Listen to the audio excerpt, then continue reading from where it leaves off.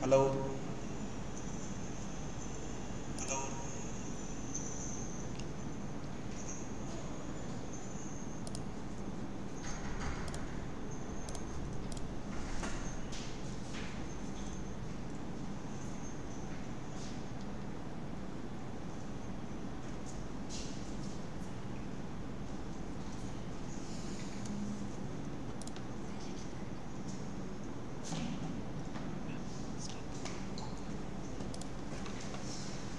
Sir, Vijay, shall we start, sir?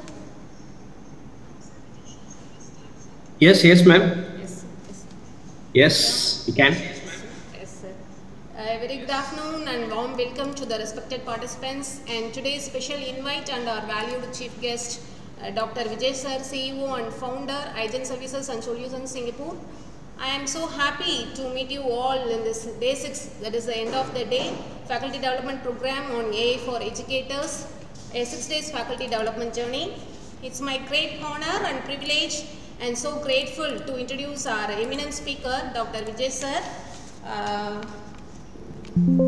CEO and founder of Agent Services and Solutions Singapore. He is having a dynamic professional with a total 22 plus years of rich experience, including 8 plus years in retail banking operations, ICICI Bank, HDFC and IDBI Bank, and 14 plus years in implementing Terminus T24, the world's heading core banking system, presently CEO of Agent Services and Solutions in SG and so forth, engaged in various clients across the global like UAE, Zambia, Australia and so on.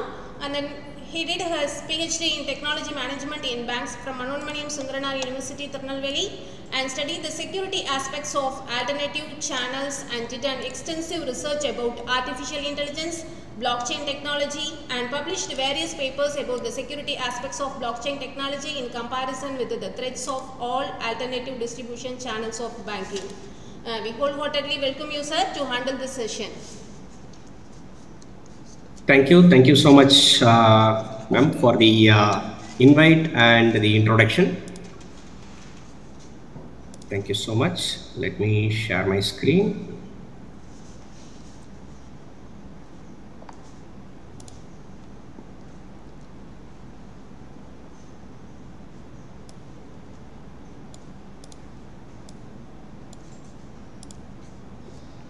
Okay, is it visible? Am I audible?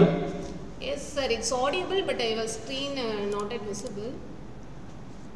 Yeah, okay.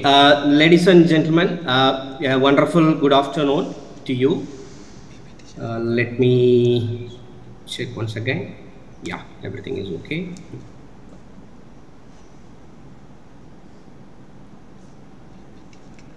Okay, hereby welcome to the topic about AI. AI applications in real world. Beloved. Sorry, sir. Yeah. Your PPT is not yet visible, sir. 1 minute. Let me share once again. Yeah, it's visible, sir. Okay. Thank you. Yeah. Very good afternoon once again. Respected dignitaries and faculty members in Periyar Maniammai University and colleagues from various college universities who are participating on this FDP program. So hope we are in the day 6 of the FDP. Many of you attend the previous day sessions. Thank you so much for all your participation and thanks for your time in joining today's session. I think we have around 44 participants. I assume most of the participants are from mobile phone. So please make yourself comfortable in listening the session. Let's get into the arrangement. Yeah, next slide. Okay, so the AI, which is artificial intelligence, and hope during the previous 5 day session you would have learned a lot about artificial intelligence and various aspects of artificial intelligence. So I don't want to get into the basics. Instead, let us look at the topic given to me is on the AI application on today's world. Real time world. So let me explain a bit about the applications and the disciplines in this slide. Actually, this is not a new slide. They formulated this way back in 2010. This is what I see when I was searching for the source of this slide, because it is an interesting tree, the AI tree. The root are all the disciplines. So there are so many disciplines, like for example computer science, which is the basic, and engineering, management science, robotics, statistics, biology, linguistics, sociology. So every discipline can give some application for AI. So this is what we understood. See, actually artificial intelligence is woven into the fabric of our everyday lives in a surprising number of ways. Let me give you a couple of examples. Like when we start from the morning, the smart alarm clock uses AI to learn your sleep pattern and wake you up during a light sleep phase for a refreshed feeling. And in the morning, we usually see the weather forecast on the phone is likely generated by a machine learning model that again analyzes vast amount of data to predict the upcoming conditions for the day. Next comes commuting from our home to office. Most of us use traffic navigation apps when we go to a new place. Of course, not to our daily commute to college or office, but to whenever we go to a new place, we use an Google map or some other map which use artificial intelligence to analyze some real-time traffic and suggest the most efficient route. So this is a part and parcel of our day-to-day life. And in some cities, you might even be riding in an autonomous vehicle powered by AI. This is not very popular in most of the cities now, but of course, in few US cities, states, there are autonomous vehicles. And next is in our office and school and workplace, we use email, which use artificial intelligence to identify and block unwanted messages, spam filters. All these are AI application. And some educational platforms. I hope most of the audience here are academicians, use various educational platforms which use AI powered tutoring system that can personalize the learning experience for students. And in the evening, when we come home, the entertainment, yes, the recommendation systems on streaming services use AI to suggest your movies or your talk show, your favorite shows you might enjoy based on a watch history. The best example is YouTube. If you start watching one video, the algorithm beautifully picks the next video and line up for our view. And many video games again today use AI to create realistic and challenging opponents for players. And some homes were already started using Siri or Alexa to understand our voice commands and perform tasks like playing music or controlling home devices, switch on the AC, switch on the TV, switch on something like that. And in some cases there are security systems in advanced countries. They use facial recognition, which again AI. So these are just few examples. As AI technology continues to develop, we can even expect to see more innovative applications emerge in the real world. Any questions, or can I move on to the next slide? Okay. So AI applications, when we talk about AI application, artificial intelligence, only these days there are so many advanced tools came in, but this is not new. So from this slide, what we are seeing is Google Translate, which was launched on 28 April 2006. So way back in 2006, the artificial intelligence came into existence. This is what it means. And way back in 2011, Google introduced the voice search, and Siri again in around 2015, 2016 they launched. And all these applications or tools we keep using on our day-to-day life, which is a real-time application. Okay, here I would like to introduce a couple of gentlemen who are actually professors. Why I pulled this slide, because most of the audience here are academicians and professors in various colleges, universities. So it's definitely an inspiration to all of us. The godfather of AI, who is Geoffrey Hinton. He is a professor emeritus at the University of Toronto. Actually, he is the pioneer of artificial intelligence, and he keep doing lot of research activities around AI for the last couple of decades. And now he is also VP at Google. And Ian Lepik, he's again a professor at New York University, and he's VP at Facebook. And Yoshua Bengio is again a professor at University of Montreal in Canada. And he is the owner of very many algorithms, which is the basis for artificial intelligence. So all these three professors contributed a lot to AI. In fact, they are more of godfather. Particularly Geoffrey is called as a godfather to AI. Okay, let me list up few industries. When we talk about AI applications in today's real world, I just want to classify based on industry. You can see agriculture, retail, CRM, transportation, smart city, entertainment, media, healthcare, and robotics. So these are all various industries. You may have a question, why education and banking is on the other side?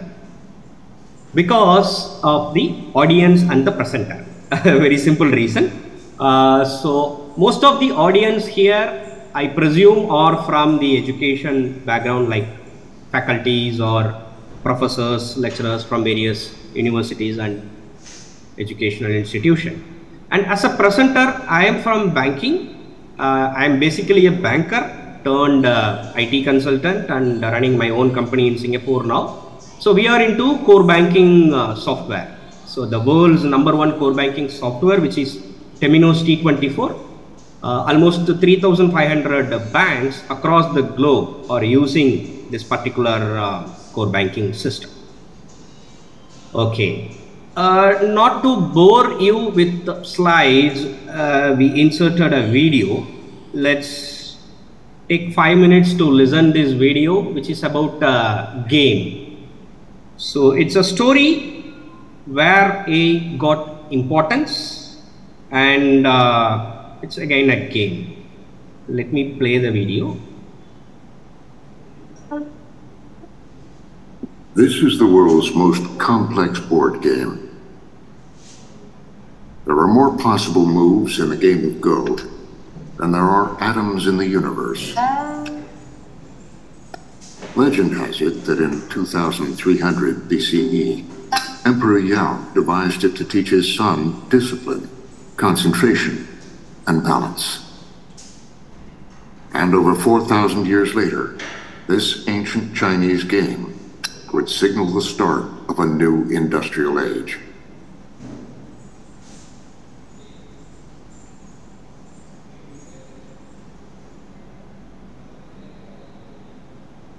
It was 2016 in Seoul, South Korea. As machines overtake human intelligence, A breakthrough moment when the world champion of the ancient board game Go takes on an AI program developed by Google. 인간의 자신감은 있는 상태가 아무래도 역시 아직은 인간의 직관력이나 이런 감각들을 컴퓨터인 인공지능이 따라오기에는 약간 무리가 있지 않나 이렇게 생각을 해서 이렇게 in countries where it's very popular, like China and Japan and South Korea, to them Go is not just a game, right? It's like how you learn strategy.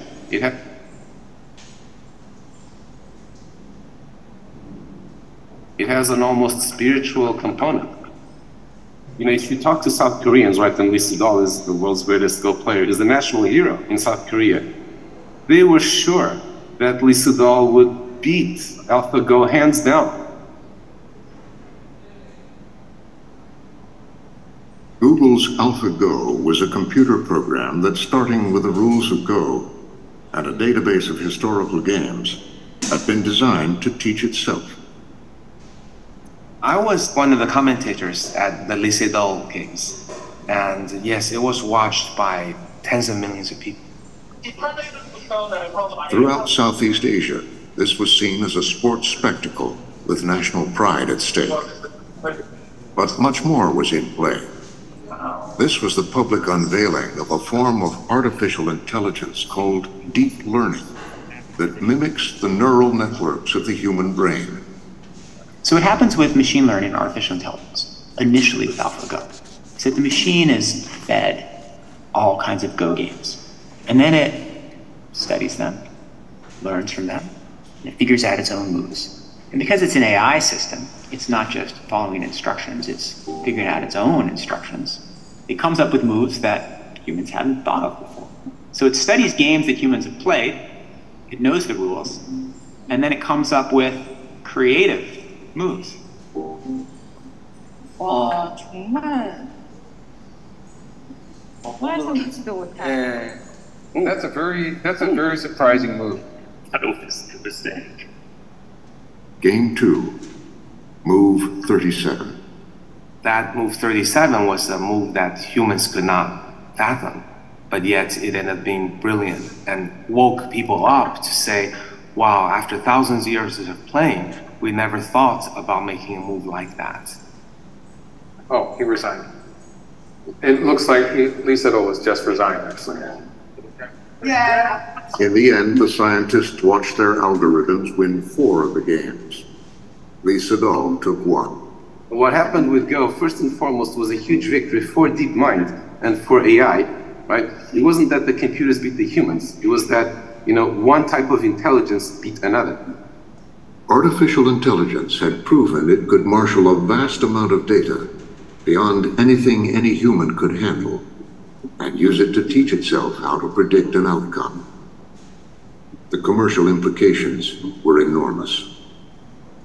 While AlphaGo is a toy game, but its success and its waking everyone up, I think, is going to be remembered as the pivotal moment where AI became mature and everybody jumped on the bandwagon.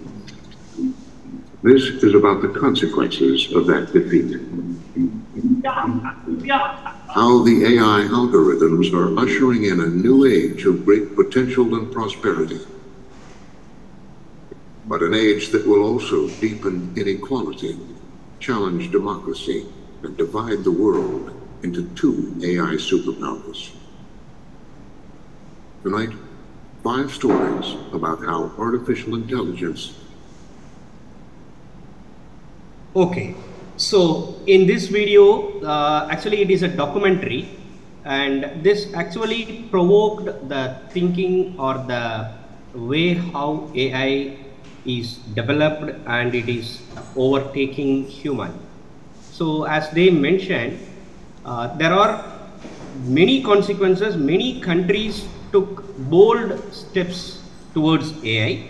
In the next slide, it's a very small video. We will see how the Chinese government took some steps. Let me play this video. Announced the government's bold new plans to an audience of foreign diplomats. China would catch up with the US in artificial intelligence by 2025 and lead the world by 2030. And intensify cooperation in frontier areas such as digital economy, artificial intelligence, nanotechnology, and quantum computing.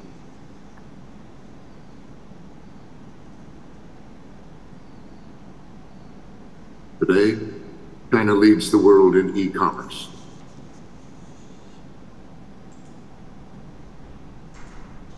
Announced the government's book. Okay, so this is the major step taken by Chinese government based on the games winning by the machine. It's more like our chess game. Any questions so far from the audience? Or any comments to add up?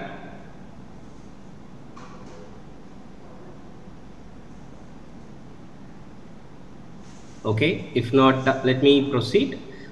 See, in the list of industries, we mentioned agriculture. So agriculture is one of the area where artificial intelligence is contributing a lot. Like number one is the precision farming and crop monitoring. See, in today's world, particularly, there are a lot of issues around labor. Labor shortage is a major concern in the agriculture industry. So this drones and new technologies which comes into agriculture is definitely a great help to the farmers. And of course, it utilizes AI to analyze crop health, optimize irrigation, and monitor field conditions for enhanced yielding. This is actually a gift to the farmers, but in the same time, farmers need to be educated to utilize the technology. So that downside is always there. But nowadays, farmers are catching up, and there are so many tiny SME companies helping the farmers in these areas. Number two is the supply chain optimization. Again, AI aids in demand forecasting, logistics optimization, and proper distribution, reducing the wastage and cost. Because in agriculture, this is again a big headache for farmers. Even we see in India and Tamil Nadu, lot of paddy is getting wasted, or they were not able to sell properly. Whatever they produced, they were not able to sell fully. So due to this wastage and logistics issues, AI will help in covering those.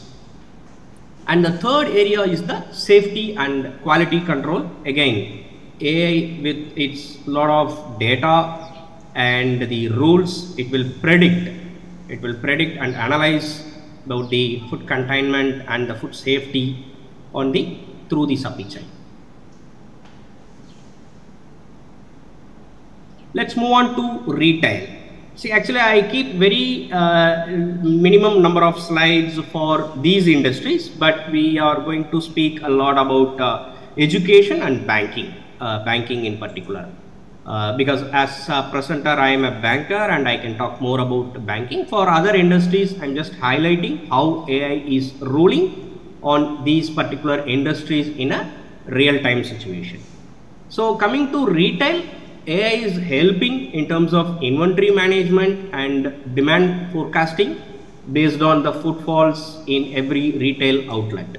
And also based on the buying behavior of a particular customer, they are offering personalized shopping experience also. And these two determine the supply chain. So how users are buying, what is the demand in the market, how to manage the inventory. Based on that, AI is helping to optimize the supply chain and the logistics around retail industry. Let us move on to the next industry, which is customer relationship management, CRM. Okay, so improving customer engagement and experience. So coming to CRM, again, every company, every industry, the biggest challenge is to retain their customer. So to understand the personalized need of the customer, AI is helping in terms of recommendation and offering tailored products or services based on these individual preferences and past buying behaviors. Because most of our buying behavior are getting into digital world now. So wherever we go and buy things, we give our mobile number, and there is some customer ID or reference ID, something they tag it up, and they are tracking our past buying patterns, and based on that they are offering their services. And sentiment analysis and feedback. So this is again, AI is analyzing customer sentiments and process feedback efficiently, enable some proactive response to concerns and enhancing overall satisfaction of a customer. So customer buying behavior is the most important topic in terms of marketing, where AI algorithms forecast with all these data. Because when we talk about AI, data is the fuel. So whenever we have more data, the AI will work better. So this is the thumb rule for AI. Let us move on to the next industry, which is transportation. So artificial intelligence is again revolutionizing the transportation industry in terms of advancing the safety, efficiency and automation. So the most important aspect is the autonomous vehicle, because nowadays most of the cities started adapting autonomous vehicles. We don't need any drivers. So once you select your destination, the vehicle automatically navigate, and self-driving cars and trucks are reshaping the future of transportation. And the second aspect of transportation is the traffic management and optimization. So again, AI from the real-time traffic monitoring, congestion prediction and dynamic route optimization, they reduce the travel time as well as fuel consumption. So safety is also taken care of. And the third important aspect is the predictive maintenance. See, when it comes to transportation, there should not be any stoppage, or the transport should not stuck in between. So for that, they are utilizing predictive maintenance with AI algorithm to predict and prevent equipment failures. So through regular servicing and changing the accessories or the spare parts, the bringing down the downtime and enhancing safety in the transportation system. In China, actually there is a company called Momento Autonomous Vehicles. They are actually manufacturing autonomous self-driving cars in China, and the CEO Zhu Dong is telling that machine will definitely surpass the human driver in the end. Let us see a quick and short video on the autonomous vehicle. The 33-year-old CEO of a new startup called Momenta.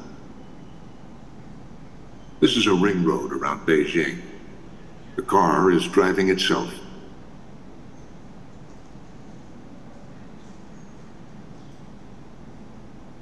You see another cutting. Yeah. Zhao has no doubt about the inevitability of autonomous vehicles.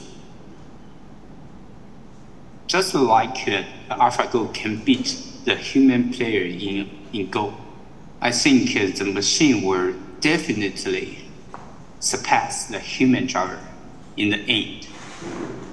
Recently, there have been cautions about how soon autonomous vehicles will be deployed. But Zhao and his team are confident they're in for the long haul. US will be the first to deploy, but China may be the first to popularize. It's 50-50 right now. US is ahead in technology. China has a larger market, and the Chinese government is helping with infrastructure efforts. For example, building a new city the size of Chicago with autonomous driving enabled, and also a new highway that has sensors built in to help autonomous vehicles be safer. Their early investors included Mercedes-Benz. I feel very lucky and very inspiring and very excited that we're living in this era.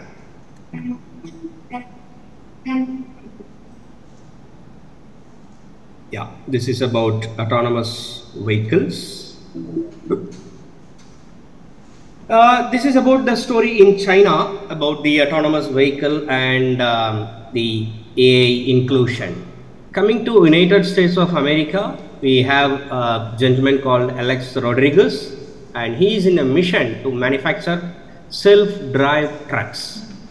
See, actually, in the transportation industry, there is a major shortage for truck drivers. That too, moving goods from big major cities to other major cities. For example, in India, transporting goods from Chennai to Coimbatore or Chennai to Mumbai, Delhi, like places, the air shipment is very costly. So by road, there are a lot of movements happening. Similarly, in the US, there are a lot of highways where there are a lot of trucks moving around. And what they see is there are so many crashes happening because of the drivers. So this gentleman, Alex, spoke to the regulators to bring down zero highway death, which is possible only using self-driving. And as per the statistics, more than 90% of the crashes have a human driver as the cause. I think it is the same as the case in India also, for that matter, any country. So again, we are having a short video about this gentleman. Another 2 minutes. Let me play the video. New age, replacing a human driver.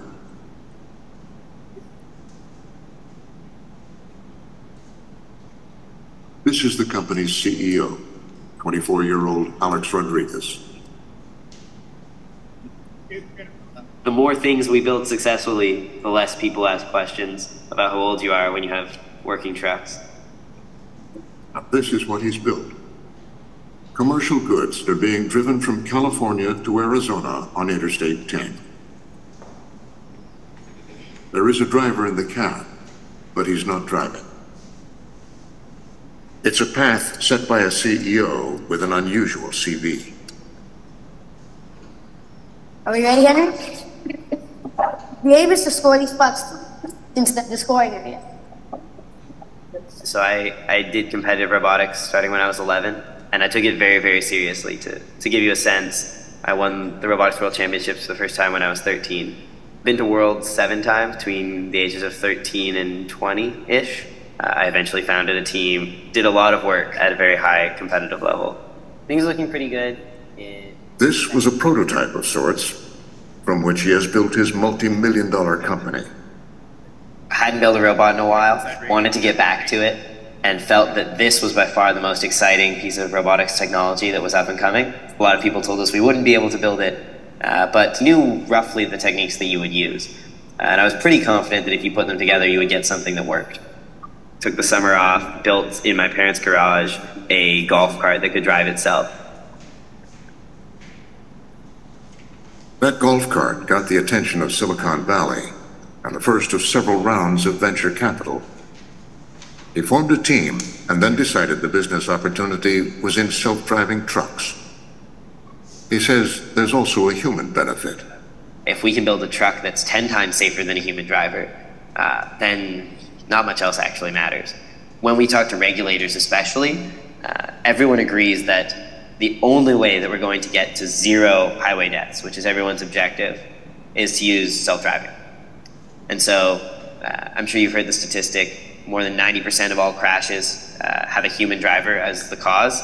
So if you want to solve traffic fatalities, which in my opinion are the single biggest tragedy that happens year after year in the United States, this is the only solution. It's an ambitious goal, but only possible because of the recent breakthroughs in deep. Yeah, then how is it possible?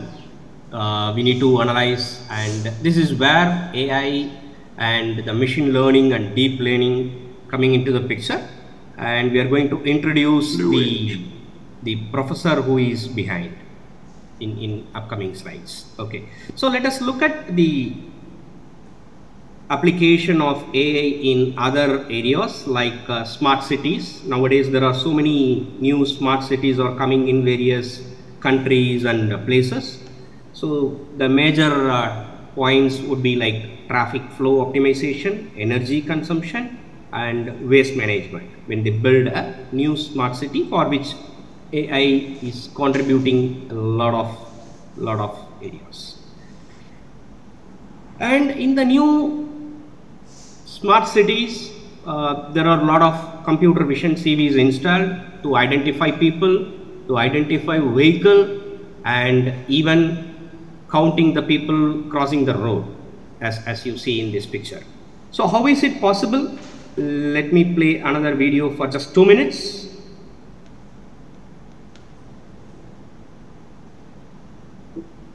Particularly in the ability to see and understand scenes. A lot of people don't know this, but it's remarkably hard for computers until very, very recently to do even the most basic visual tasks, like seeing a picture of a person and knowing that it's a person. And we've made gigantic strides with artificial intelligence in being able to see and understanding tasks, and that's obviously fundamental to being able to understand the world around you with the sensors that you have available. That's now possible because of the algorithms written by Yoshua Bengio and a small group of scientists. There are many aspects of the world which we can't explain with words.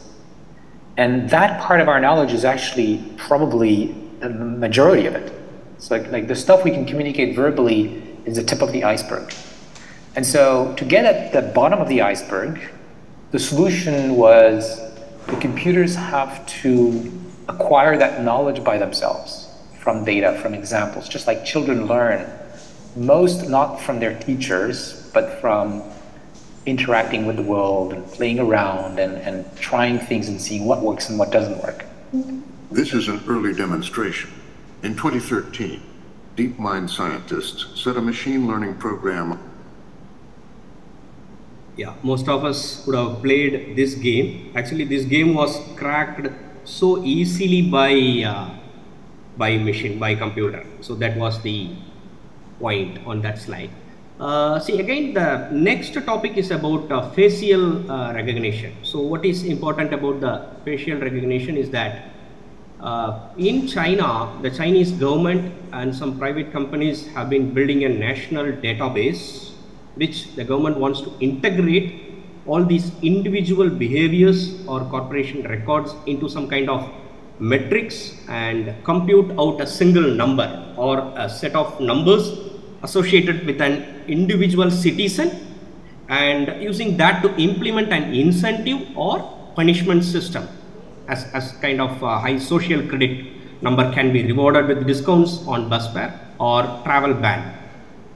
See, actually what they are trying here is counting every citizen and their every movement into an incentive or a punishment. So as a citizen, you will be forced to be responsible. It is very powerful, but it is extremely troublesome in terms of civil liberty. This is another issue in China now, and there is a company called Megui. The vice president is on the top, is Wu Wenhao. He is telling that in less than 100 milliseconds, so in just 0.1 second, they will be able to recognize you, even on a mobile phone. Which means they are building the database and they are building the technology to identify a person very quickly. So it is, if the database is centralized, the artificial intelligence can easily track people wherever they go. See, because in Singapore, actually, why Singapore is safe compared to any other country, why Singapore is safe is the simple reason it's a very small island. Here in Singapore, what we do, the moment you enter the airport, there will be an ID allocated to you. If you are a foreigner, there is something called a FIN number, foreign identification number. So based on that number, they will be issuing mobile SIM card, your residence or your hotel accommodation, and your travel card. Everything will be tagged to this particular ID. If it is a citizen, there is a different number. If it is a foreign national, there is a different number. But the government is able to monitor each and every individual who is roaming around the island within Singapore. They will be easily able to track because your mobile number is linked to the ID, your transport card is linked to the ID, and your residence or accommodation wherever you stay is linked to the ID. So the country is very safer. Similarly, China government is also trying with artificial intelligence. So this is why they are actually investing a lot of resources on the facial recognition part.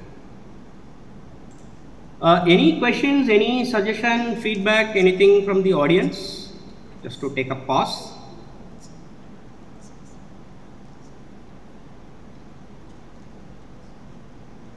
Okay, I trust you are all with me. Let me move on to the entertainment and media part of AI. So as I initially explained about the entertainment system, what we have at home, they come with recommendations. You know, the YouTube is the best example, and there are any other system. Even if you take Netflix or Amazon Prime or any other application in the entertainment system, they enhances user experience by suggesting personalized content based on your viewing history, and creative content generation again based on your previous history, and predictive analysis for audience behavior. So your preferences, behavior pattern, and enabling targeted content creation and marketing strategies. So it is not that somebody is taking a movie on his own preference. No, it all depends on the data. See, like for example, if 1 million users are watching a horror movie, the director will invest his money on a horror movie. If 5 million users are watching a comedy movie, the producer or the investor will invest his money on a comedy movie. So AI is driving the content creation strategy and marketing strategy altogether. So this is a powerful implication of AI in entertainment and media. Let's move on to healthcare. Yeah, in healthcare, there are tremendous benefits again. Let me explain you with one example. Before that, let us look at the high level benefits. Predictive analysis, which will help in enhanced patient outcomes, and personalized treatment plan, because every individual is unique and every treatment should be unique. So personalized treatment will reduce healthcare costs, and diagnostic imaging, which helps early disease detection. That is why we used to go for every month a master health checkup to see whether there is any change in any particular organ. And drug discovery, again, this is for the medicines which give improved patient outcomes. Okay, so AI is playing a vital role in terms of segmenting the human organs, or blood cancer cell diagnosis, or a brain tumor segmentation in all these areas. I'm having a small video again for next 3 minutes, which talks about the AI involvement in medicine. Let me play the video. I think it's for 3 minutes. It's going to change the face of breast cancer. Right now, 40,000 women in the US alone die from breast cancer every single year. Dr. Connie Lehman is head of the Breast Imaging Center at Massachusetts General Hospital in Boston. We've become so complacent about it, we almost don't think it can really be changed. We somehow think we should put all of our energy into chemotherapies to save women with metastatic breast cancer, and yet, you know, when we find it early, we cure it, and we cure it without having the ravages to the body when we diagnose it late. This shows the progression of a small spot from 1 year to the next, and then to the diagnosis of the small cancer here. This is what happened when a woman who had been diagnosed with breast cancer started to ask questions about why it couldn't have been diagnosed earlier. Really brings a lot of anxiety, and you're asking the questions, am I going to survive? What's going to happen to my son? And I start asking other questions. She was used to asking questions. At MIT's Artificial Intelligence Lab, Professor Regina Barzilay uses deep learning to teach the computer to understand language, as well as read text and data. I was really surprised at the very basic question that I asked my physicians, which were really excellent physicians here at MGH. They couldn't give me answers that I was looking for. She was convinced that if you analyze enough data, from mammograms to diagnostic notes, the computer could predict early-stage conditions. If we fast forward from 2012 to 13 to 2014, we then see when Regina was diagnosed because of this spot on her mammogram. Is it possible with more elegant computer applications that we might have identified this spot the year before, or even back here? So those are standard prediction problems in machine learning. There is nothing special about them. And to my big surprise, none of the technologies that we are developing at MIT, even in the most simple form, doesn't penetrate the hospital. Regina and Connie began the slow process of getting access to thousands of mammograms and records from MGH's breast imaging program. So our first foray was just to take all of the patients we had at MGH during a period of time who had had breast surgery for a certain type of high-risk lesion. And we found that most of them didn't really need the surgery. They didn't have cancer, but about 10% did have cancer. With Regina's techniques in deep learning and machine learning, we were able to predict the women that truly needed the surgery and separate out those that really could avoid the unnecessary surgery. What machine can do, it can take hundreds of thousands of images where the outcome is known and learn based on how, pixels are distributed, what are the very unique patterns that correlate highly with future occurrence of the disease. So instead of using human capacity to kind of recognize pattern, formalize pattern, which is inherently limited by our cognitive capacity and how much we can see and remember, we're providing machine with a lot of data and make it learn this prediction. So we are using technology not only to be better at assessing the breast density, but to get more to the point of what we're trying to predict. Does this woman have a cancer now? And will she develop a cancer in 5 years? And that's again where the artificial intelligence, machine and deep learning can really help us and our patients.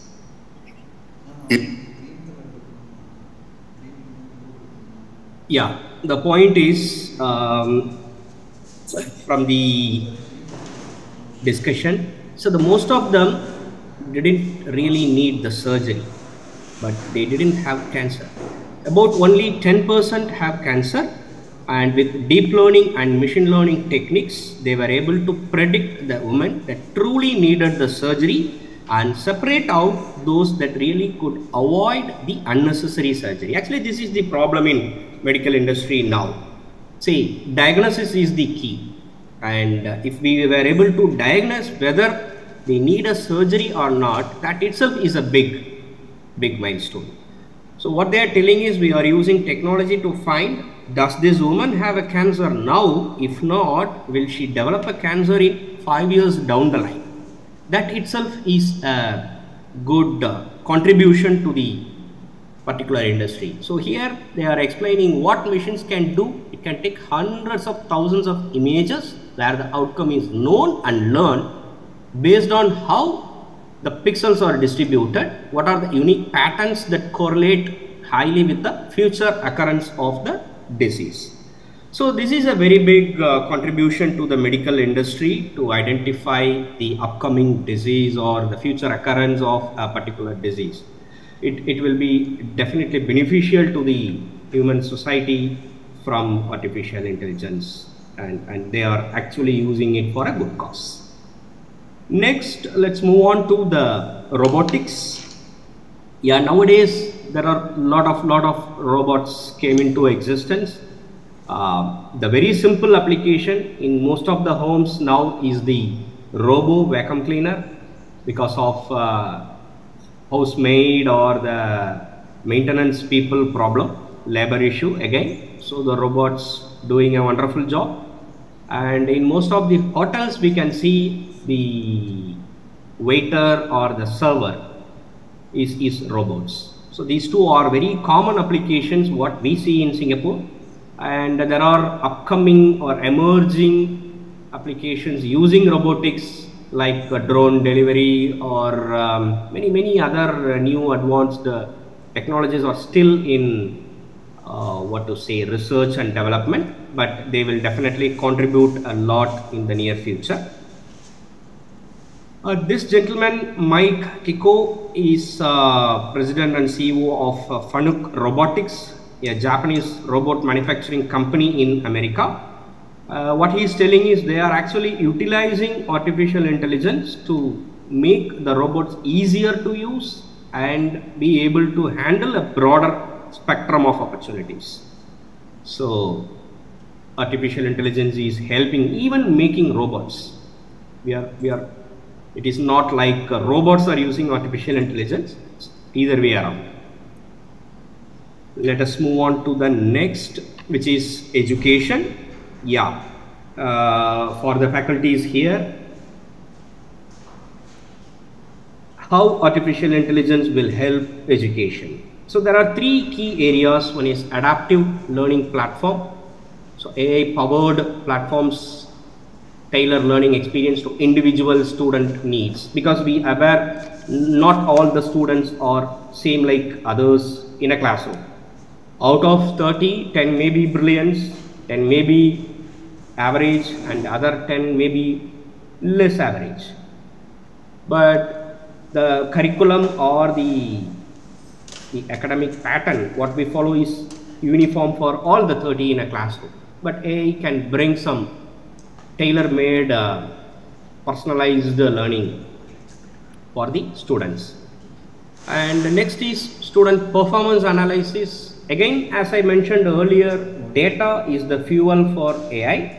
So AI analyzes students' data to identify their strengths, weakness, and personalized improvement strategies so that they can improve on their key strength.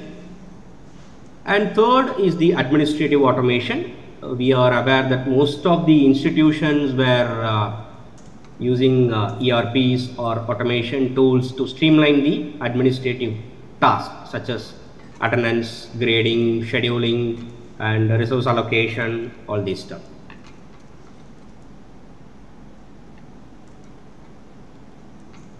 Individualized learning path, as we discussed in the previous slide.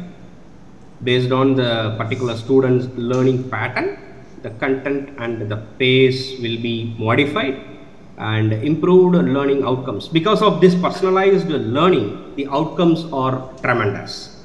The students will be happy and they perform better, which gives the students engagement, enhanced student engagement. Yeah, in the next slide we are discussing about the data-driven education, which helps in the strategic planning support, curriculum development assistance, and student intervention in science. See, there are also some downside of implementing AI. Let us look at the challenges in implementing AI in education. There are ethical concerns, whether AI usage in education aligns with ethical standards and values. Because when we talk about AI, it's all about data. See, we use so much of data, which may be personal data, whether it is ethical or not. So that is a concern. And second is the data privacy. This also concern in countries like US, protecting student data and privacy, whether it is okay to share with AI driven educational system or not. Then digital divide, addressing the gap in access to AI technology among students and schools. So many countries like Africa and other countries, they don't have the basic infrastructure. Even they don't reach 1 GB of data. See, in India we are talking about 4G, 5G. In developed countries there are 5G network. But there are so many backward countries, they don't have access to the particular digital. Even in the countries, there are remote areas where they don't have access based on the location. And next is the integration with existing system.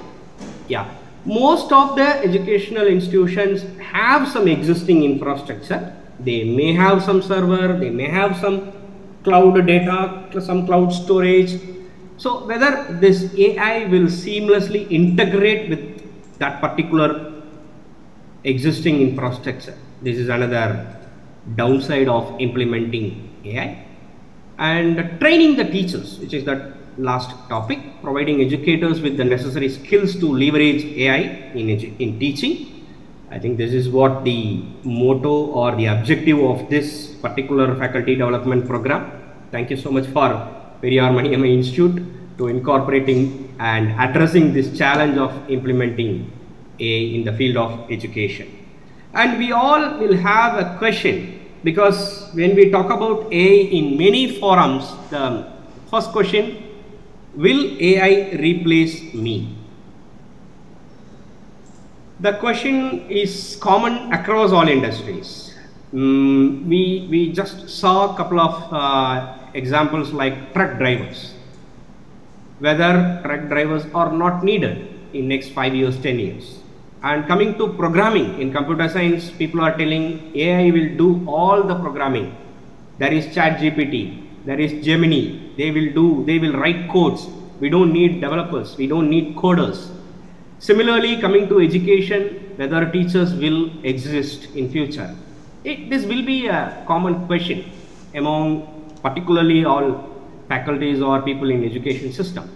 But the conclusion, while AI has the potential to transform education and support teachers in various ways, it is unlikely to completely replace the vital role that teachers play in fostering holistic learning, social interaction, and emotional well-being in students. So don't worry, AI cannot replace faculties. AI cannot replace the complete teaching ecosystem. It's not possible. But of course, it will help, support, and contribute to have a balanced approach, which we need to leverage AI strengths while valuing human expertise, and empathy is key to advancing education in the digital age. This is the situation. Let's move on to the next industry, the last one, which is banking. Banking, artificial intelligence in banking and finance. See, there are three major areas where I classify this as very useful. Artificial intelligence will be useful. So number one, fraud detection and prevention. As a typical bank user among this audience, maybe if you would have had some bad experience, or any maybe the neighbor, maybe one of your friend who may fall prey to this fraud. There are so many things are happening, so many wrong transactions, or I don't know how to explain this, but people lost money end of day due to some fraud activity in account. Actually, my PhD thesis is around this particular topic, which is on the security aspects of alternative distribution channel. Because as I mentioned earlier, I am basically in the banking industry. I am basically a banker and now into the IT stream of banking.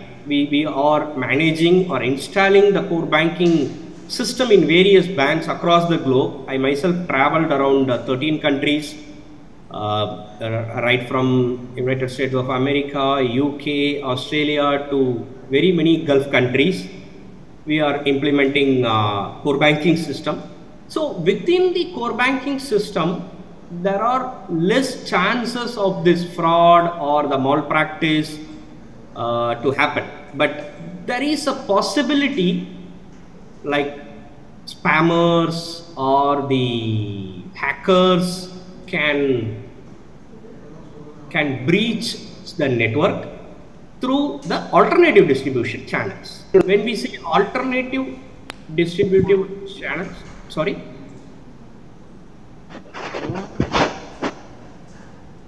Okay, so when I say artificial intelligence, sorry.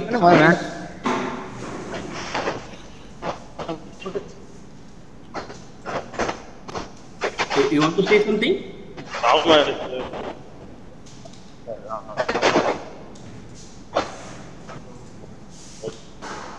Okay, I think it's somebody mistakenly unmuted. Okay, so coming back to the fraud detection and prevention, so my topic was on the alternative distribution channels. When we say alternative distribution channel, which means apart from the core banking system, there are so many distribution channels from the bank like internet banking, mobile banking, phone banking, ATM network. All these comes under the alternative distribution channels of bank. So the fraud or the malpractice or the misuse is happening only in the alternative distribution channels. What we call is an interface. So all these channels will talk to the core banking system to perform a transaction. For example, if you are inserting your card into a ATM machine, what is happening is the data from your ATM card is communicating with the switch. The switch in turn communicate with the core banking system of that particular bank. For example, if you are using your ICICI Bank card in an ICICI Bank ATM, so the card will talk to the switch and the switch will talk to the core banking system in ICICI Bank. All this is happening within 10 seconds and they will show you the balance and you can withdraw the money.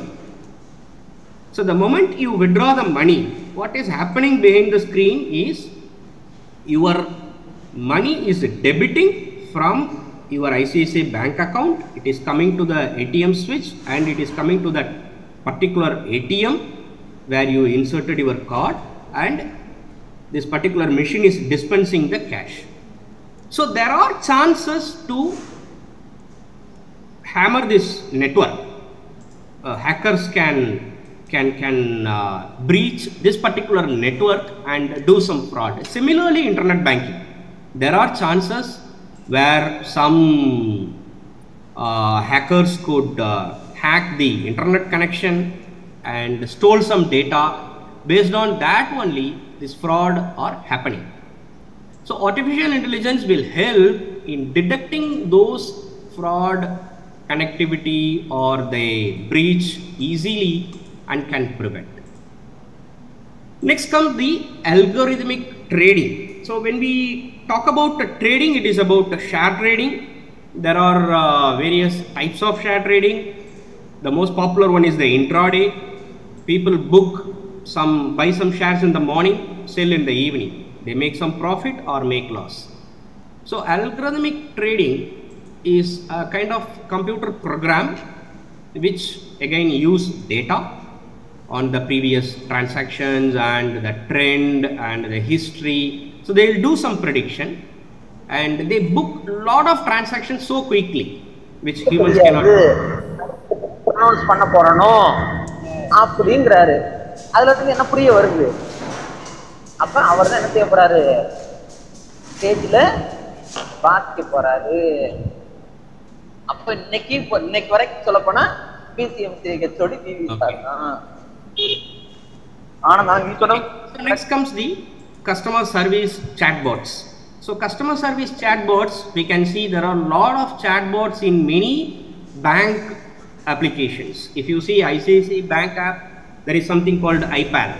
In HDFC mobile banking app, there is something called, they give different names for the customer service chatbots, and these chatbots are quick, very responsive. If you ask a question, they will reply immediately. It is based on the data which they have already.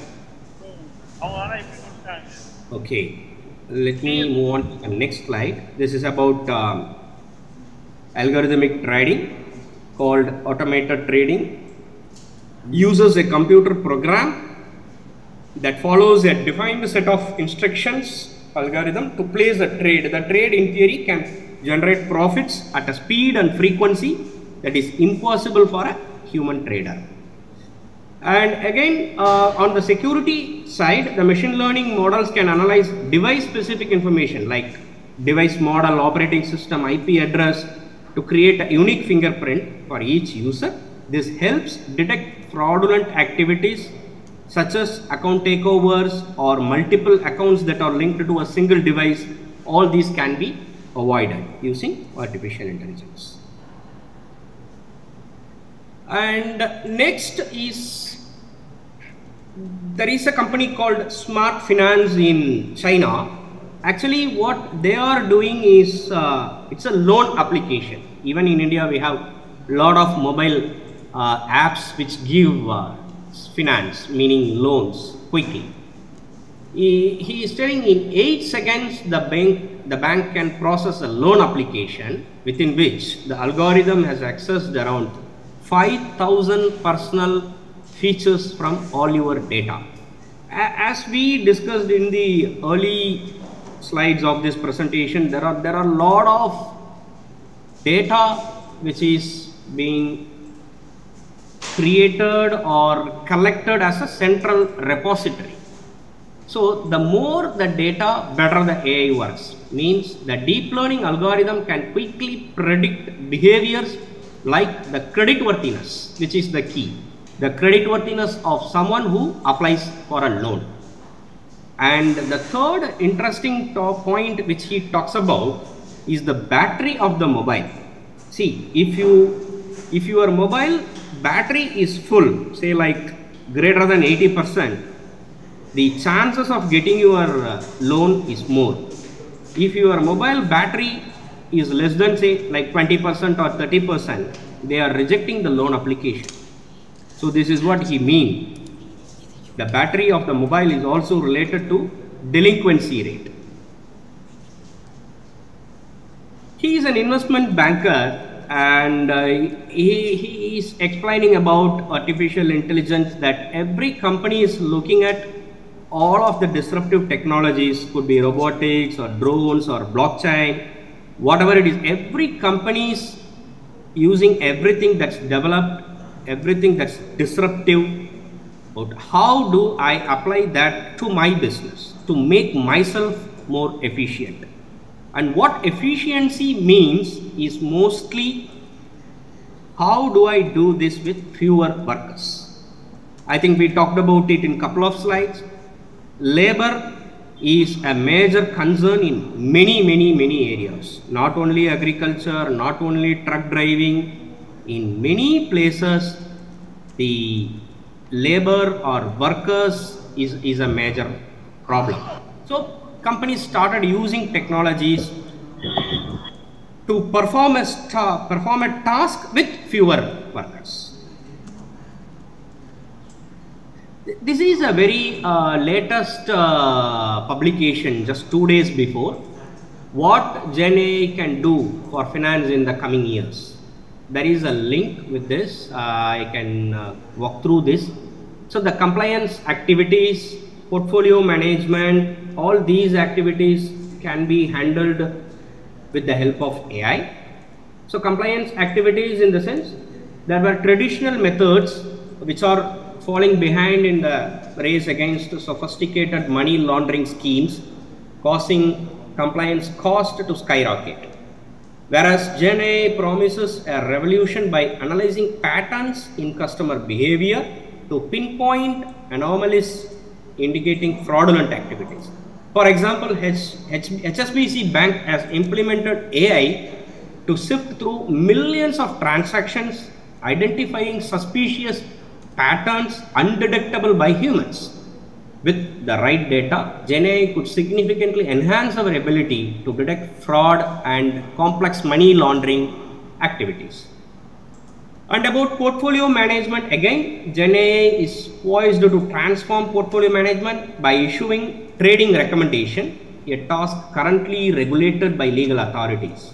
It can facilitate the creation of highly personalized investment portfolio by analyzing extensive financial data and predicting market trends. For example, JP Morgan Chase uses machine learning to dissect trading patterns and offer tailored trading advice, markedly improving client services and investment results. Likewise, AI is helping in various aspects of investment banking and the bank. The next slide, this is actually our own project. Within iGen, what we are developing is we are developing a product called iNeo Bank. You can even go through this website, ineobank.com. This is our product website, which is still under construction. We are developing the product. Because as I mentioned earlier, I was part of this Temenos Transact T24 team for the last 13 years. And almost for the last 6-7 years, this is the world's #1 core banking system. And our project is to help regulators, number one. When I say regulators, the central banks like Reserve Bank in India and the Monetary Authority of Singapore in Singapore. So these are the regulators for banks. See, usually when we develop a product for a bank, we need to approach the regulator of the bank so that we can sell the product easily. This is how Temenos Transact was sold to almost 3,500 banks across the globe. Whenever they enter a new country, for example, when they enter Africa, they first went to Central Bank of Kenya and implement the software to the central bank. So the central bank will recommend the system to other banks. Similarly in Singapore, similarly in all other countries, wherever they enter a new market, they talk to the regulator, and with the recommendation of a regulator, the selling of the product will be much easier. So our objective is to help regulators and help financial institutions, which are banks basically, and ultimately customers of the bank, which are users like you and me. So how we can help? Using artificial intelligence, regulators can easily see whether the performance of the bank is good or bad. For example, in India, in recent days, you would have heard, I think the latest acquisition was Lakshmi Vilas Bank by DBS, Development Bank of Singapore. So you can see now all the Lakshmi Vilas Bank were rebranded or renamed as DBS in India. DBS is a development bank in Singapore, Singapore-based bank, which bought or acquired this Lakshmi Vilas Bank, which was about to go bankrupt. They were in losses, so DBS invested and acquired the bank. So this kind of information for regulators will help them with proper insights to help these particular banks to either outcome or to go into negotiation with some good banks for merger and acquisition. So this way we can help the regulators with the existing data within the core banking system. Number two, when it comes to financial institution, banks are interested in launching new products for their customers like you and me. For example, I am using a current account. I am running a company in Singapore and I have a company in Dubai. I have a company in India. So we have multiple entities, multiple current accounts. So banks are interested in retaining me and see how they can retain me as a customer and where I can do a lot of transaction with this particular bank. Similarly, for yeah, let's take example of the audience who are working in various universities and colleges. So you will probably have a salary account, and the bank will give some better benefits to these salary account holders. For example, a personal loan with a lesser interest compared to other bank interests. So these are some new product ideas. The banks can launch new products with the data what they have within the core banking system. So we are actually working on a product which can help banks to give detailed inputs about the existing customers in terms of launching new products, in terms of alarming the management about a loan which is going to be a non-performing asset. Because NPA is the biggest headache for banks. People who borrow money as loans, they need to repay on time, which is the key for a bank. But when they didn't pay on time, so the bank, it's a problem to the bank. So the bank will not be able to survive, and they need to take appropriate steps for recovery. So this is a pain point of most of the banks, and our algorithm is going to help these banks how they can approach these loan holders or people who borrow money from bank to recover or collect the money. And number 3, for customers of the bank, which is ultimately you and me. For example, one of the user or one of the customer wanted to know whether they received a refund for a cancelled order in Amazon which he placed a couple of months before. Because we usually do, right? We place some order in an online shopping mall like Amazon or Flipkart. There are so many online shopping websites. So we want to know whether this particular cancelled order, whether I received the credit or not. It is difficult for you to go back and check the statement every month on month. It will be difficult. So AI can easily help you. If you say that particular transaction amount, AI will help when did you place the order and when did you cancel and what was the refund amount. Because in some cases the refund amount will not be the same as you place the order. For example, you would have ordered for say like 1,200 rupees. But the refund may be 1,120 or 1,100 after some deduction or some charges. But AI can easily track with inside the data of your particular account in this range, for example 3-4 months or even 1 year. This can give you some magical results within a couple of minutes or seconds. This is the power of AI. And our team is actually working on this wonderful product which we are planning to launch in a couple of months. As I mentioned earlier, there are again some downside or challenges in implementing AI in banks. See, the number 1, the data privacy concern.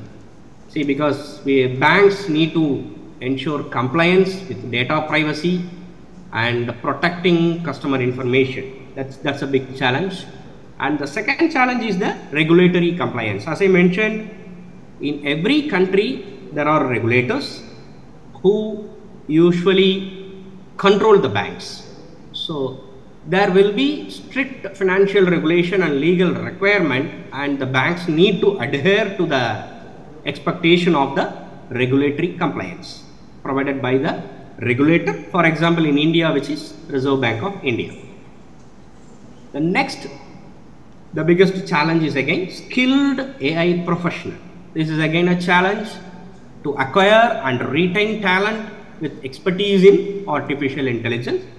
Actually, this is a growing demand. So this is why we see lot of new colleges are coming up with artificial intelligence as a course, and even students are selecting this particular course largely. Okay, to summarize, I have two more slides. This is another professor, Sushansa Subho. She is a professor emerita in Harvard Business School. Actually, she talked more about AI. Actually, she wrote a book called In the Age of the Smart Machine, and now she is working on a new book called Surveillance Capitalism. So what surveillance capitalism claims is your private human experience, and she is highlighting this private human experience is claimed as free source of raw material fabricated into predictions of human behavior. Obviously, it turns out that there are lot of businesses that really want to know what we will do now, soon or later. Actually, we were thinking that we are all using social media, but it didn't occur to us that social media was actually using us. So this is her statement. We thought that we are searching Google. We had no idea that Google was searching us. There was a famous incident with Facebook, which is called Cambridge Analytica. Many of you have heard already. If not, please go back and refer what is Cambridge Analytica, because I don't have time to cover that, because that itself is a separate topic which will run for an hour. After Cambridge Analytica, see, actually this is again, Kate was a professor, now a co-founder of AI Now Institute. She is telling, we have learned our lesson and that everything will be much better after Cambridge Analytica, but I am afraid the opposite is true, because in some ways Cambridge Analytica was using tools that were 10 years old. It was really in some way old school first wave data science. But now what we are looking at with the current tools and machine learning, there is a lot of ability for manipulation, both in terms of elections, opinions, and more broadly how information travels. That is a much bigger problem. Certainly much more serious than what we faced with Cambridge Analytica. So this is the view of Kate Crawford, and we have another view from Yoshua, who is the man behind AI from University of Montreal. He is again a professor. So he is telling that AIs are tools and they will serve the people who control the tools. So this is more important. If the people's interests go against the value of democracy, then democracy is in danger. Which means AI should be used for good cause, it will give good result. But if it is used for a bad cause, it will be uncontrollable. So that's the conclusion, and it is alarming. Of course, there are so many challenges and downside of AI, and it is the responsibility of society as a collective effort. We need to use UI for a good cause. So let us empower real world applications and embrace the potential of AI to drive innovation and transformation across industries. Thank you so much for all your time. Thank you so much for this wonderful opportunity for me to talk about AI. And let me share these couple of references in the chat or over an email so that you can go through the references or the documentary, full movie for more information. And in fact, one last information about Mo. Most of you might know about Mo. Who is Mo? He was ex-Google. Actually, he wrote a book called Scary Smart. We always love smartness. When people are smart, we say, yeah, absolutely, he is a smart guy. But sometimes smart is scary. This is what Mo's concern. Again, thank you so much for all your time. Any feedback or any questions, we can get into questions. I'm ready to take questions on.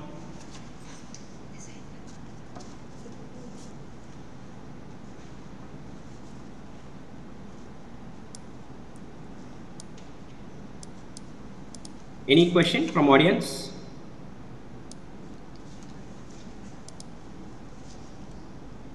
Dear participants, this is the time for you. If you have any queries, you are requested to ask now.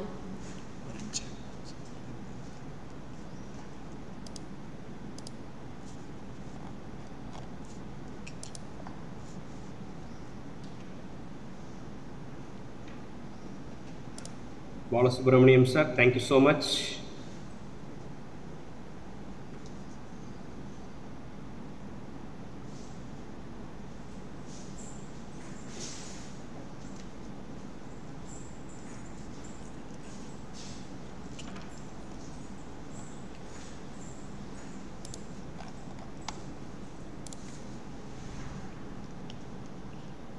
Is there any other queries?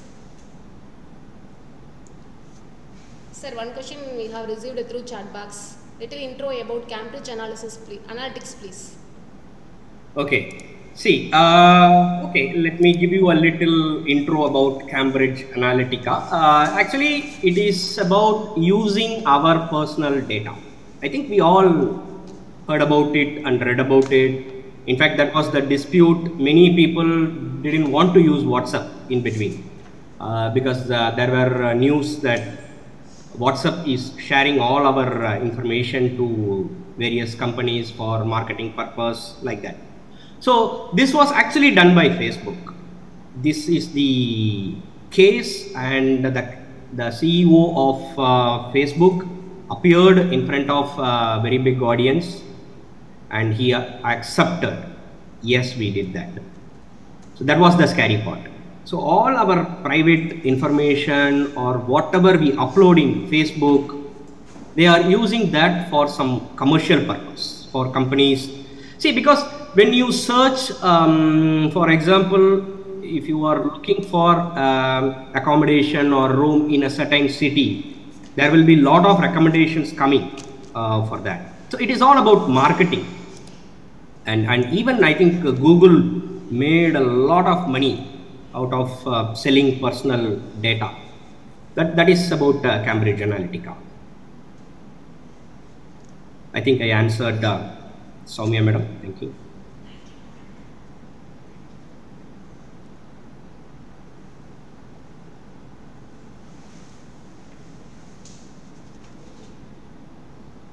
Okay, ma'am. Thank you.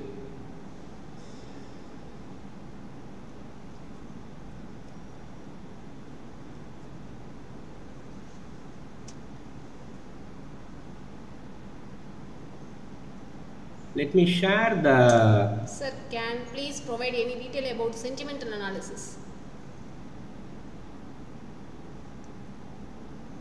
Okay.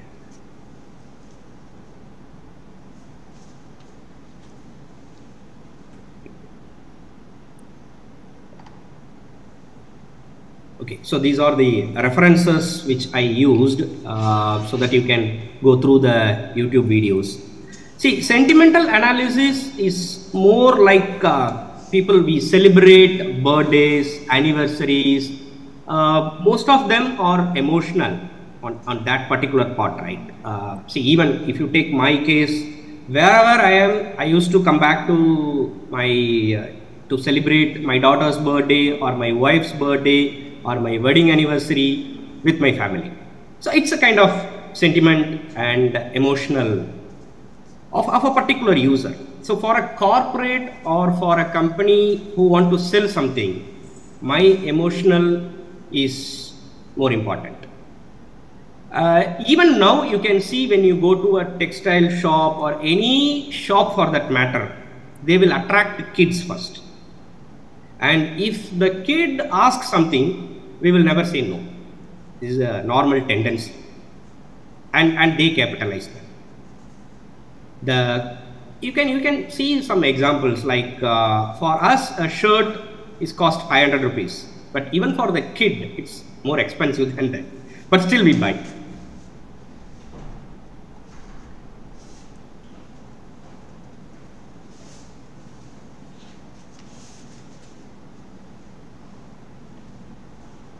It is actually a part of sentiment analysis, like capturing all the data like your wedding anniversary, date of birth, and wishing you with a gift coupon or some promo code will make you buy something. End of day, we are all buyers for the corporates.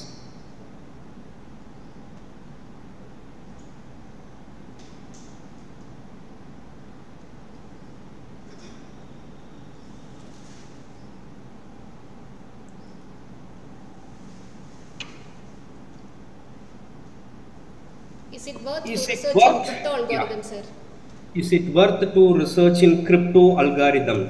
Yes, definitely. See, crypto, I would rather say, rather than crypto algorithm, get into blockchain. See, because crypto is the source for currency, cryptocurrencies, which is an product of blockchain. So, better to analyze or research more into the blockchain technology, because blockchain technology is common for all industry.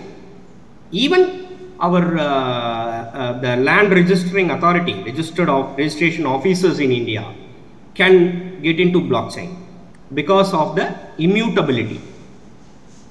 The beauty of blockchain is immutability. Nobody can break any data in between. So that's the beauty. That's blockchain in nutshell. So any record keeping agency, whether it is registration of land or vehicle registration, or there are so many other record keeping agencies, they will transform to blockchain in near future for the simple reason the data is valid, which is 100% perfect.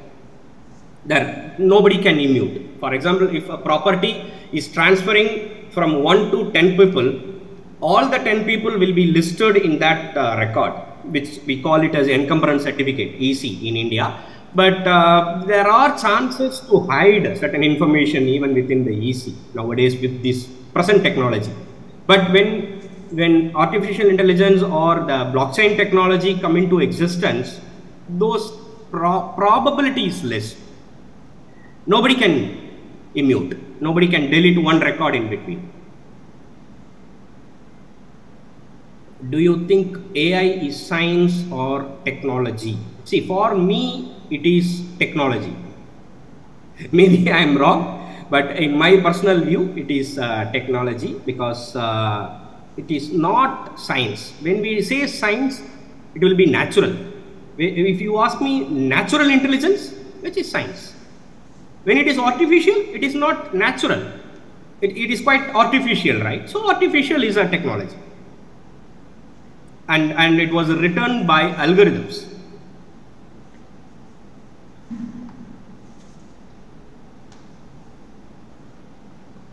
Algo trading, yes, it is very much efficient, but again there are chances of losses.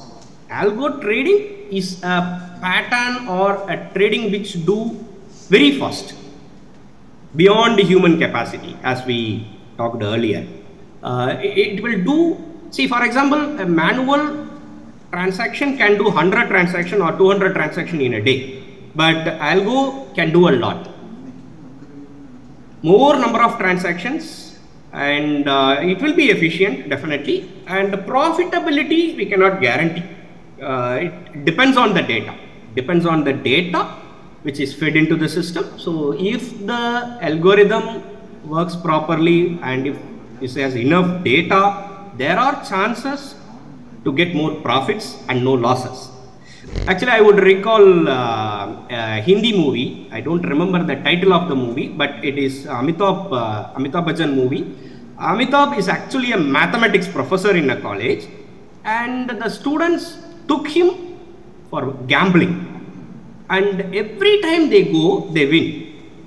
They win, and in fact, they sweep the entire gambling market one day. So they all get caught. Then only they will come to know this is a professor, mathematics professor. So similarly, it will be efficient, definitely.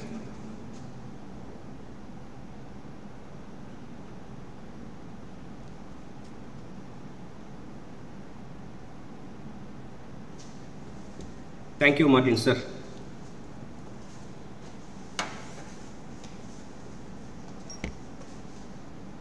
So we have 60 participants now. Thank you so much for all your time.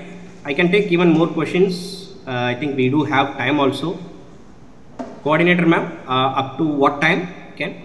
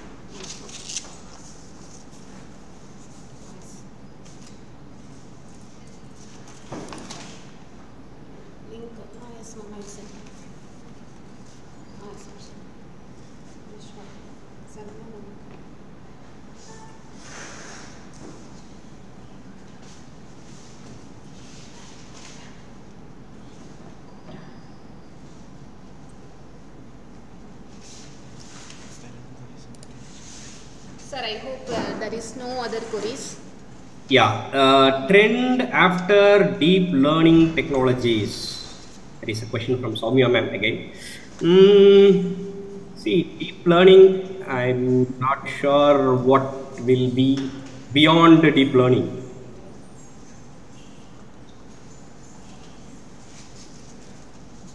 Because deep learning is the deepest, I believe. After that, maybe they'll come up with some other terminology or something else. Because I think deep learning and machine learning, so both are parallel, or machine learning came first and deep learning came second. Even I don't know the origin. We need to do some research. Maybe you can check which comes first, whether machine learning or deep learning. If machine learning was first, then yes. In trending, first machine learning and then deep learning, and maybe in future something else will come. But I don't have answer. Sorry. ML followed by DL. Okay.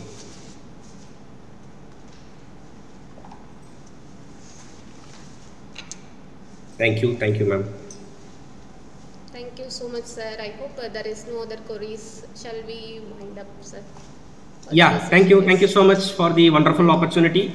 I wish each and everyone here as the audience the very best for your career, and yeah, learn new concepts and teach new concepts to the next generation, which is more important. You are all in a noble profession of building our next generation of engineers or scientists or technologists, whatever it is. It's all in your hands. So thank you so much for this wonderful opportunity again. Thank you. Thank you so much, sir, for your very informative and very innovative presentation. Thank you. On behalf of PMIST, my sincere thanks for your exceptional presentation in this faculty development program, sir. Thanks a lot for sharing our knowledge and making our today's session as a grand success, sir. Thank you so much. Thanks a lot. Thank you. Bye. Sir, kindly connect with us for the valedictory, sir. It's my kind obligation. Yeah, sure. I'll be there. Yeah. Thank you. So now it is the time for the valedictory. As all good things come to an end in life, yes, this is the end of the day of our international level faculty development program on A for Educators, a 6 days faculty development journey. As a part of this valedictory address is our first agenda.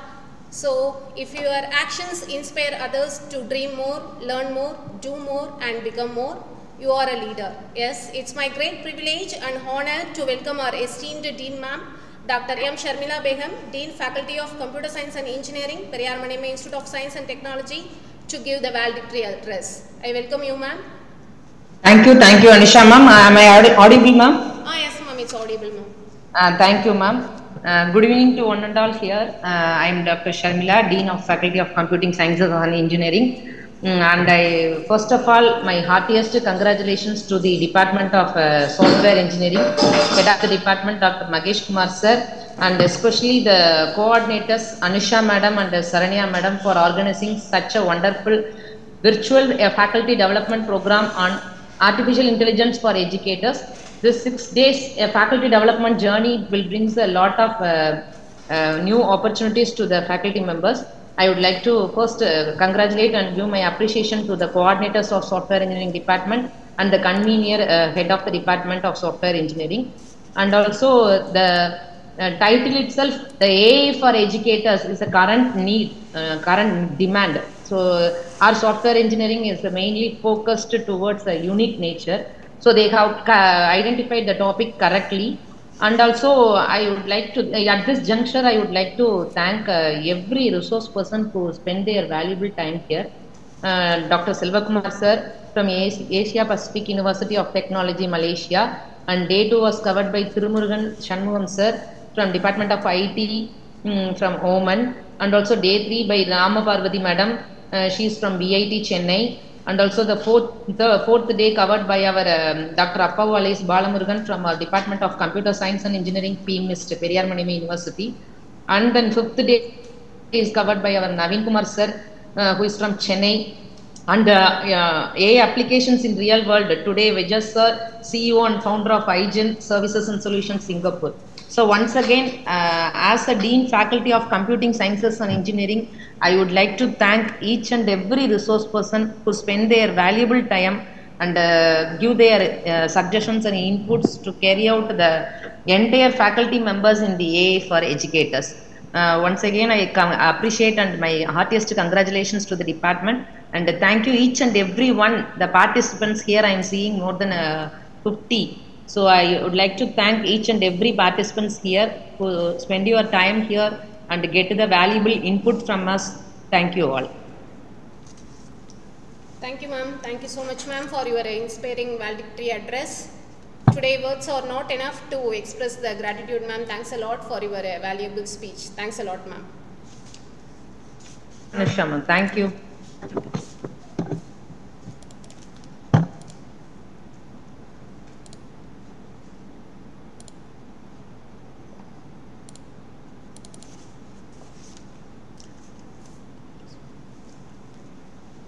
So it is the time to thank each and every one of you who has contributed their effort to finish this faculty development program in successful manner.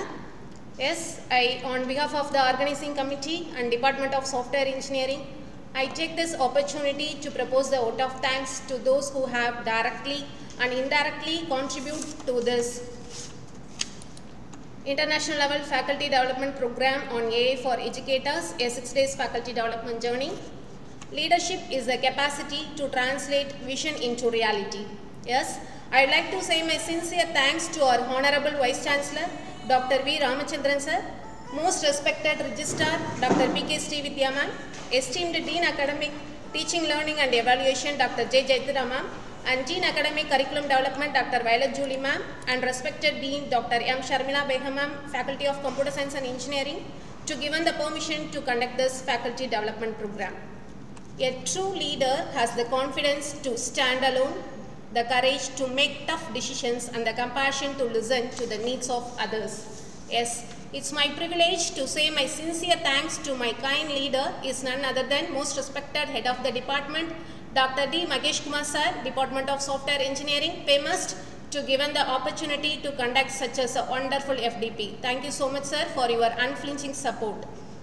People will forget what you said, people will forget what you did, but people will never forget how you made them feel.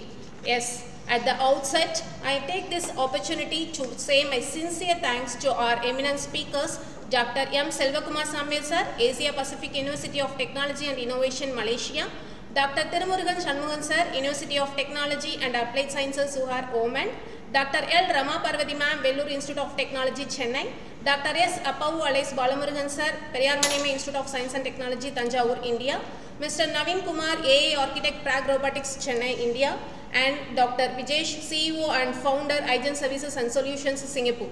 Thank you all for accepting the invitation and made event as a successful one. Alone, we can do so little, but together can do so much. It's my immense pleasure to say my heartfelt thanks to all the faculty of Department of Software Engineering, Periyar Maniamai Institute of Science and Technology. Thank you all for your valuable support and guidance. Today, my words are not enough to express the gratitude to the network team of PIMEST. I would like to say my sincere thanks to Mr. Ilangovan sir, Department of Computer Science and Engineering, who has source of this faculty development program. And my special thanks to Ms. Satya, Ms. Shalini, Mr. Kodi Chelvan, Mr. Naveen, Mr. Gauri Shankar for their tireless and enthusiastic support throughout this journey. Thank you so much to all. Also, with the network team, I extend my thanks to Mr. Sambel sir, designer and editor, and Mr. John Josepha, who has stand with me throughout the journey. Thank you so much to both of you. And a life without dream is like a garden without flowers. Surely, the faculty development program is like a garden without flowers, without the participants. I'd like to convey my gratitude to each and every participant for taking the time to join with us in this journey and for assisting us in making this event a huge success. Thank you to every one of you, and I proudly say that we have received 454 registrations from various institutions. Among that, we have received 7 registrations from other countries as Muscat, Ethiopia and Zambia, 403 registrations from Tamil Nadu and 39 registrations from various states of India. And I feel proud and thank you one and all for making this event a successful one. I hope we will meet you all again in some other event in the future. Thank you. Thank you so much to all the participants.